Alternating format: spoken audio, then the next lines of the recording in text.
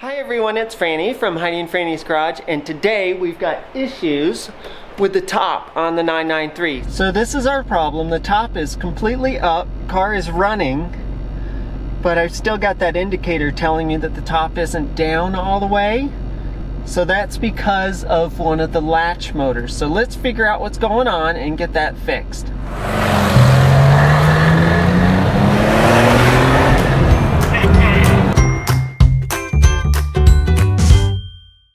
So with that light on the dash, it probably means that one of these two latch motors isn't working properly. So the first thing you want to do is determine which one of them. You can kind of grab hold of these things. Look at the top up just a little way. You can grab hold of these things and pull a little bit and see if they're good and tight. They both feel fine. So our next step in determining which one is which is there's these little switches here on both sides, here and here.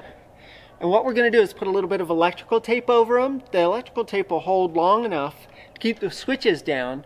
That'll trick the mechanism into thinking that the top is already down, and it will engage these little guys. So we want to see them in action.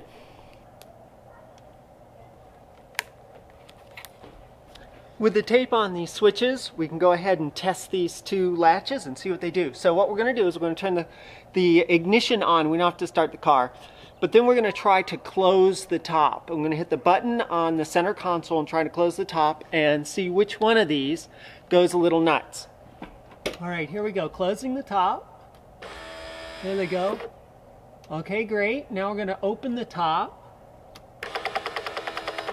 Ah, there we go. The one on the left is working fine. All right.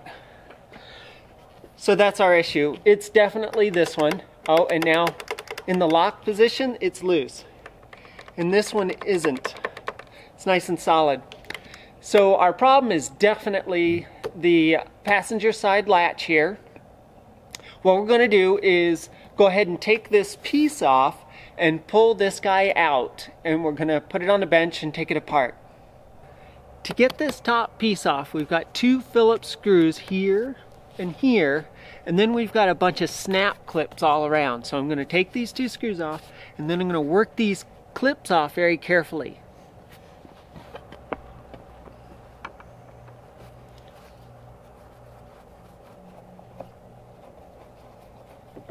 The clips for this thing are right in the top here, so along this top ridge here. So we're just going to have to very carefully work them out. There's our first one. There we go.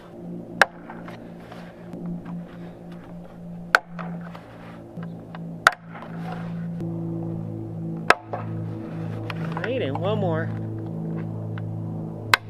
There we go. With that piece out of the way, we can see our latch motors on both sides here. There's an electrical connection here for it that we'll have to disconnect. There we go. Now we've got four 5mm hex bolts here that are holding this latch motor on. So we're going to go ahead and take those off.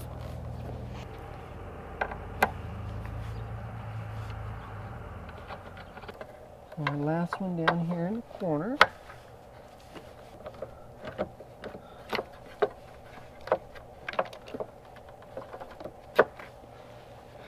With those four bolts out, all we have to do is just work the latch motor out. It's a little weird and you may have to sort of move it around a little bit, but it will come out. There it goes. Okay.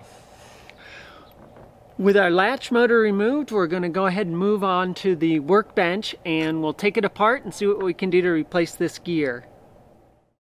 To take our latch motor apart, there are four Phillips screws that we're going to have to take out.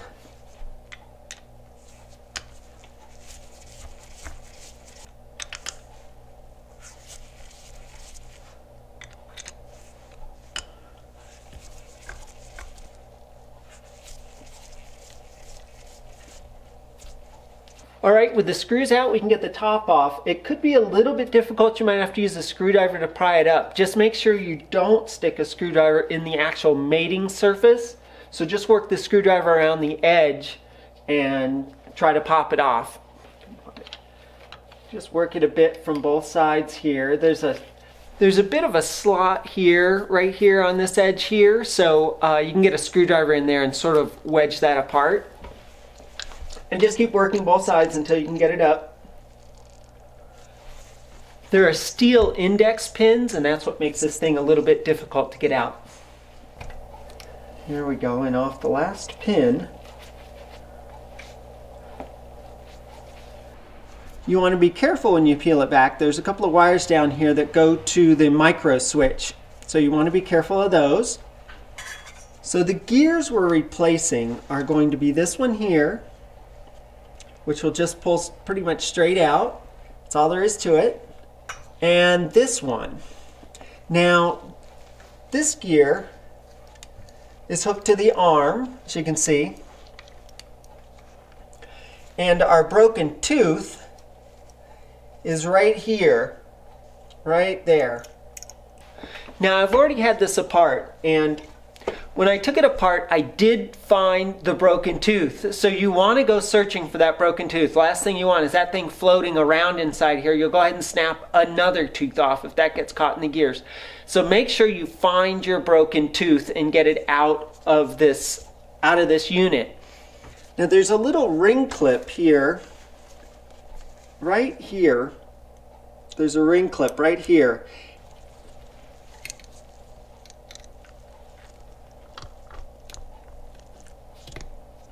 Okay, we have our little ring off. Looks like there's a set screw right here. Let's clean this out a bit. All right, there we go. So loosen the set screw up. Now, it looks like the cam is moving here, so the placement of this cam is going to determine where it stops on its rotation. So I am going to take a few pictures here to help me index this when I get it all back together. Looks like that.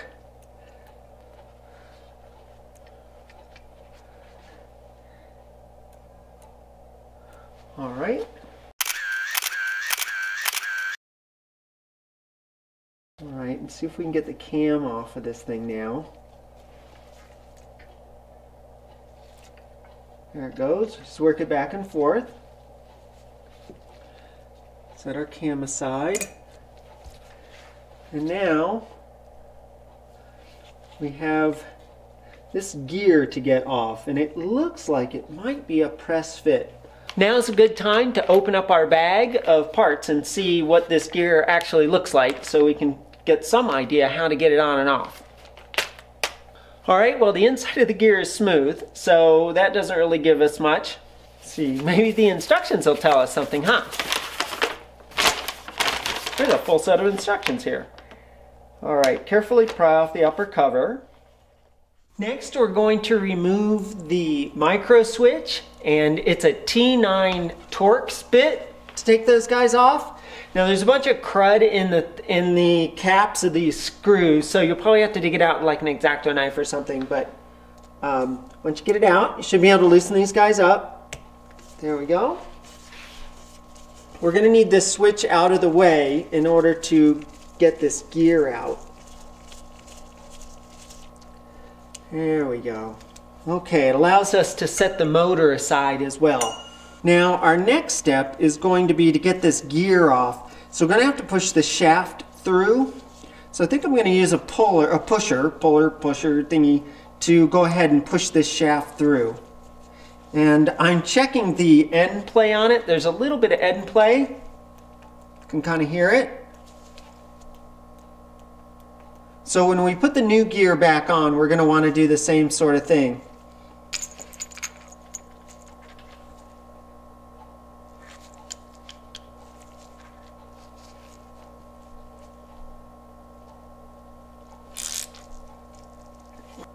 Yeah, it's pushing it through. We can see Our pusher is actually pushing it out a little bit, so there we go. Okay, so there it is. It's splined on the gear. So we can take our gear off. There was a washer, actually 2 washers behind it, so we'll want to make sure we put those back in. Well, it did splay the edge of this just a little bit, my pusher did. I think that goes into the other half. Yeah, it does.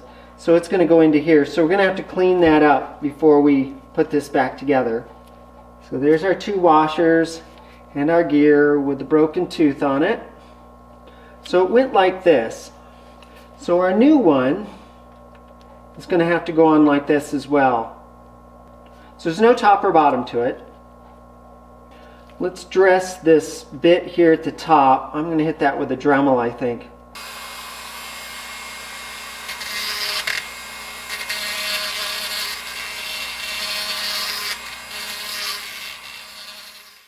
Alright, so we've taken the little bit down on this because of that puller pushed, kind of splayed it out a little bit. It fits well into our bearing now and feels fine. There's very little movement on it. I think it's going to be fine. I don't think this was ever intended. This is awfully soft, and I don't think it was ever intended to really put so much force on it. Okay, so now we have to reassemble this and put our gear back on. All right, we've put our shaft in. There were 2 washers here. I'm going to put our 2 washers back on, these distance washers here. Now the trick is going to be, and it's going to be super fun, okay, we've got to fit this back on and press it on. Now since the cam fits over the top of this thing, and it can move because of this set screw here, I don't have to worry too much about exactly where this gear is on the shaft, which is great. So this is my rig to press this on. I'm going to actually use a large vise. And this piece is nice and loose. It spins easily. And it's all lined up, ready to go. So let's see how this goes. All right, it's getting on there. Boy, it's a thing to get that gear on. Woo! That was a bit of a bear getting that thing back on. So I went downstairs and I used the vise on it, and I used a socket and clamped it in the vise, and between myself and Heidi working on it a bit, we got it back in. I like the end play on it. There's just a little bit of end play. You should expect that. So that's good. Now all we have to do is just go ahead and reassemble all of it. It's a little bit of a thing to get it back together, but and then we're going to have to kind of adjust that cam and make sure that the thing goes clicky clicky on each side. It'll be a thing. Next is our cam. That's kind of nice that this has a set screw in it here. That'll make life a lot easier. Now I think what we're going to do is reinstall the micro switch here so we can get some idea of how this thing's actually working. Gonna go. Seems like it's always a bit of brain surgery with these things. Okay, that feels like it's seated. Let's take a look at our photos really quick like bunny and get a general idea of where that cam should be. My guess is that what happened here was that the arm on the micro switch got just ever so slightly bent just from years of use, I guess, and it just wasn't quite shutting the motor off in time. So the latch would rotate around, it would hit its end stop, and the micro switch should have turned it off at that point, or just a tad before that, and it didn't. And so it continued to drive, and it got to the end, and there's so much force in this thing. There's an enormous amount of mechanical advantage, and it just went punk and just popped one of the teeth off. So we can go ahead and adjust this so that that doesn't happen. Well, now that's interesting. So I think I have it off 180 degrees. This is why you take these pictures. It's super important. And double, triple, quadruple, check your work, of course. We'll listen this guy up, and it looks like with the arm all the way up and vertical, this thing was just over here-ish.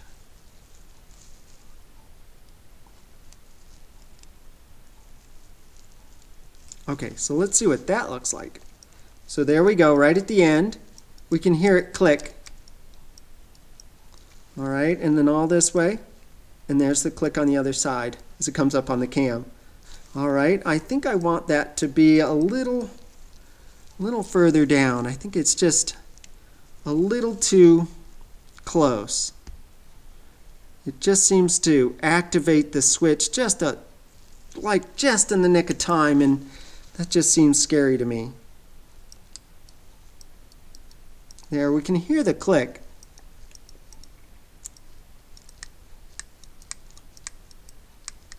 The final click is me hitting the stop.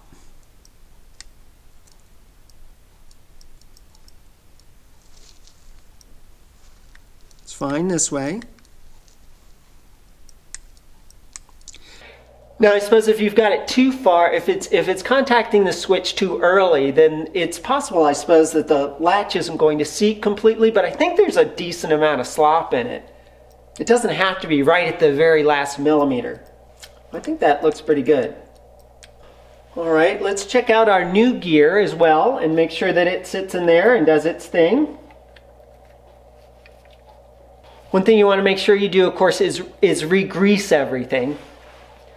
So I've got some high temperature, just wheel bearing grease. I think will be fine for it. It's designed for wheel bearings. It should be great.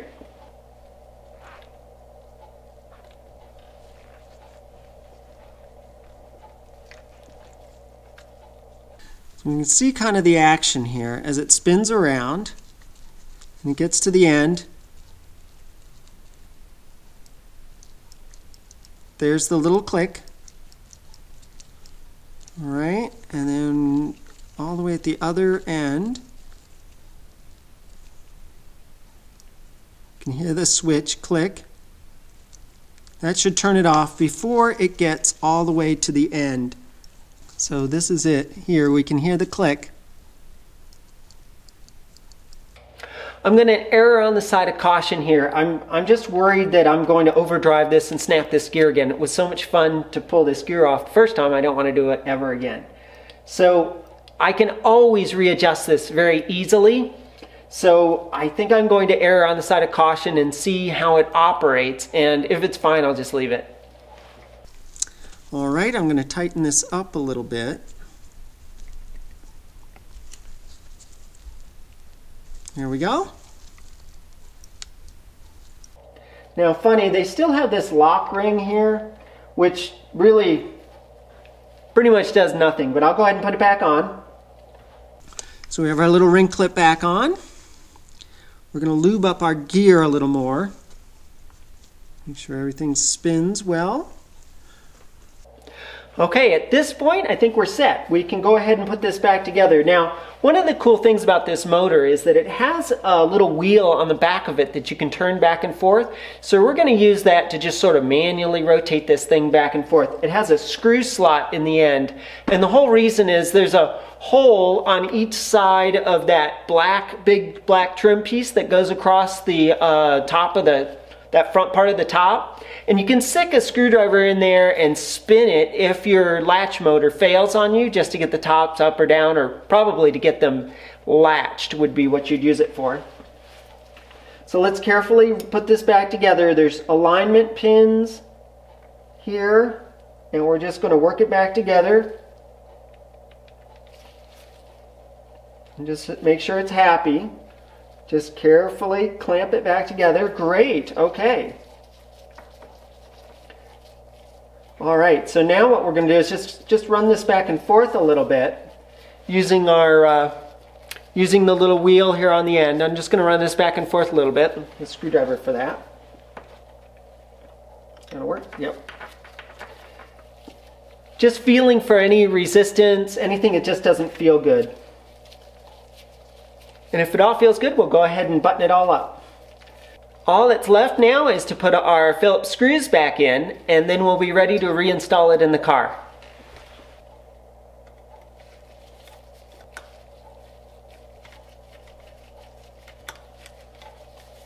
Cinch it all down, take a look all the way around, make sure that it's seated properly. It looks good. And then finally, we'll go ahead and rotate this back, since we had to move it to get this screw in. I just want it to be in the same spot it was when we took it off. We are all back together. That was quite a thing, huh? So I'm going to add a little grease to this wheel here just because I've got it out. But we're going to go ahead and reinstall it, and I'll go ahead and test it because I just want to make sure it's working before I put everything all back together. We can do our little trick with the tape on the two switches and just make sure that both latch motors go all the way to their ends, stop, and go all the way to the other side, and we don't have any crazy sounds or clicky noises or we break a tooth again.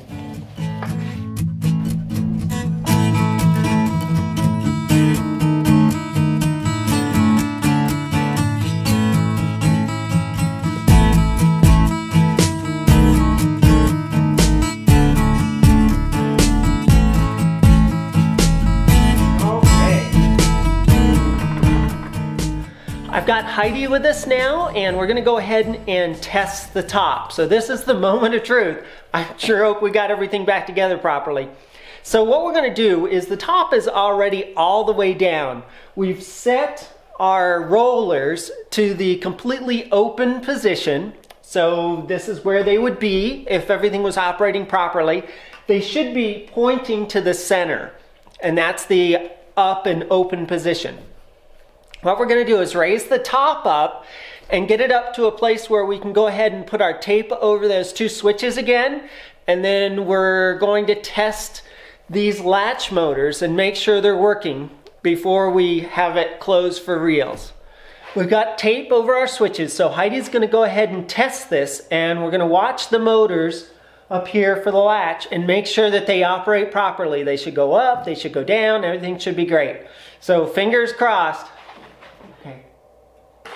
There we go. Great. Nice. Now open. Other way. Yep. Whoa. Oh, that's good. Okay, and now down again. Closed. All right. Woohoo! All right, that sounds great. Huh? That's a great sign. Okay, that means we got our cams in the right place. It means that our little micro switches are working properly, and that everything is great. So now what I'm gonna do is go ahead and remove the tape, and we'll actually get the top to go down and watch it actually latch on the top of the windshield here. So, okay. Heidi, go ahead and let it rip. Woohoo! Yay! Okay, great. Now, can you go ahead and raise it back up to about vertical, about where it was? There we go. And stop. Okay, and now back down.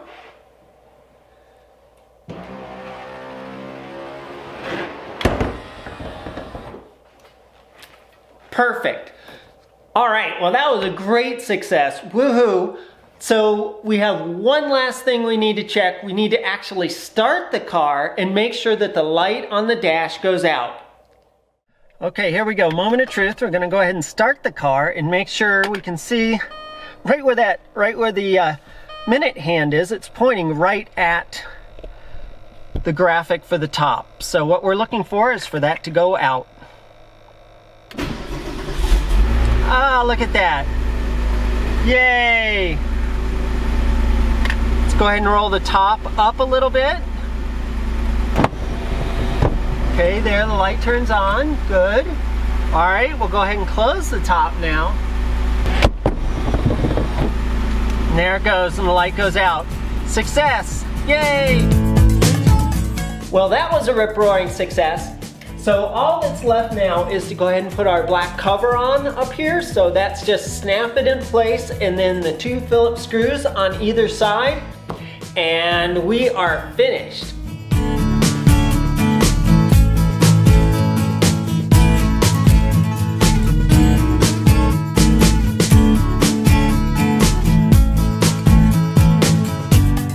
Well, I am super excited. That worked great. It was a bit of a project, but it was totally worth it. The top's going up, down perfectly, and our light is going off on the dash. So I'm very excited. So I did a bunch of research on this thing, and Porsche wants about close to $1,200 for one of these latch motors. They're expensive. I was able to find, I think, an aftermarket one for somewhere around $800, and then a used one on eBay for $300. And it was still, that was a bit much, and that's an unknown part. So I continued to search and search, and then that's how I came across this gear set, which was still fairly expensive. It's 120 bucks. I thought that was still pretty expensive for 2 little brass gears. It's certainly quite a bit cheaper than $1,100 or $1,200. And it was a bit of a fuss to get it in, and it was a little weird, but we got it in, and it's working great. So I'm super, super excited about the results and very happy to have that light off on the dash. It is important. It's telling you that one of the latches isn't really secure. So that's a pretty important light. Well, I hope you enjoyed the video. If you did, please give it a thumbs up. If you got any questions or comments, go ahead and leave them down below, and I'll get right to them. You can always follow us on Instagram and Twitter, and if you really like this, go ahead and share it with your friends. That would be super duper awesome.